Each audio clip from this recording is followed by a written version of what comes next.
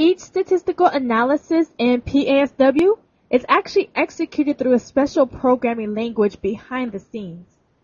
This specific code used for analysis, it can be captured, it can be stored as a script file, and it can also be edited later on. Scripting is a time-saving tool. It automates a series of statistical analysis, and your data files can change just as long as you have consistent variables. You can use this particular concept. To create a script file to run the analysis, we first need to open up the data that we want to use. Ensure you have your class data file open. And the first thing we need to do is prompt PASW to let the program know that we want to start recording and capturing each one of the commands in the log. To do this, we need to first select our Edit menu, then select Options. In the Options dialog box, select the Viewer tab. Ensure the Display Commands in the Log checkbox is checked. Then, select the OK button. To practice capturing the code, we're going to run through a couple of examples now. First, let's select the Data menu so we can work with our split file option. Select Split File. To split the file based on the gender variable, select the gender variable now. Select the Compare Groups option button.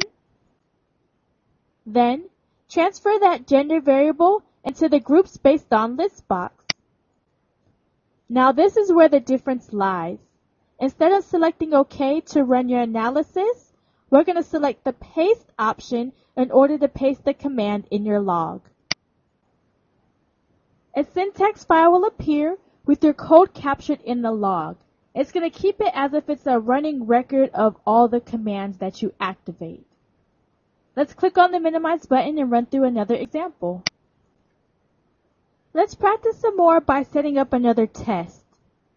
This time, let's select the Analyze menu,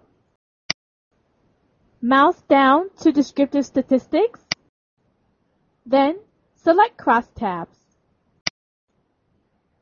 Select the gender variable and transfer it into the Rows List box. Then, select the Method variable and then transfer that into the Columns List box. Once again, select the Paste button. Once again, it adds the analysis command to your log. Now, once you have run through all the tests and pasted those commands, you can actually save that as a syntax file and use it for other data files. Select the File menu, then select Save As. Choose the desktop as the destination. Then, give it a name by typing in a word or two in the File Name list box.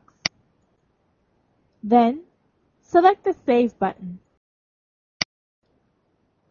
Now let's see how we work with these syntax files. First, close the syntax file that we currently have open. And now we're going to open up a pre-existing syntax file to see how it works. Select your File menu, mouse over Open. This time, select the Syntax option. Locate and select the Weekly Analysis syntax file. Then, select the Open button. The Weekly Analysis syntax should appear with the list of all of the commands that you see listed on the left-hand side.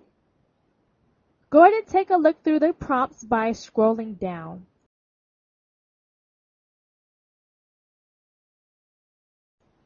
There are multiple options that can be accessed depending on what you need to do. Do you need to run all of the analysis now? Is there a particular test that you want to run? You can choose the different ways that you want to go ahead and begin your analysis by selecting the Run menu. There are multiple options available to you for running your analysis.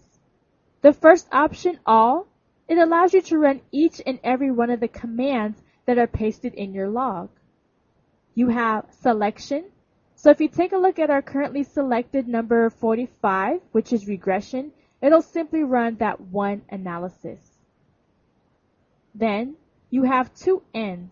This will run from your selected analysis, which ours is regression, all the way down through that split file, the graph, the regression, and whichever test that we have after that.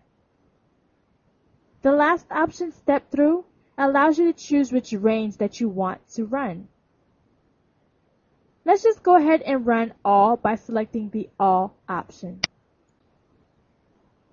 It takes but a few moments for PASW to analyze each one of those tests that you have saved in that command. You can take a few moments and scroll through each one of the tests that have been analyzed in your output viewer now.